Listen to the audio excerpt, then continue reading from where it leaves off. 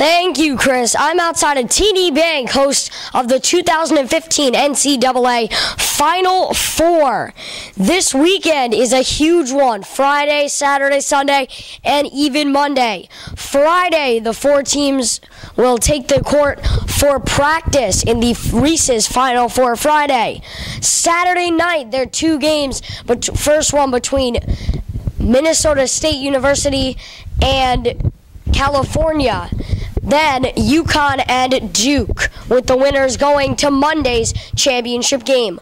Sunday it will be the 2015 Collegiate All-Star Game and Slam Dunk Contest, as the best of the best that are not playing in the championship will have a chance to take the court. And finally, Monday at 8 p.m., we will have live the 2015 NCAA Men's Basketball Championship Game.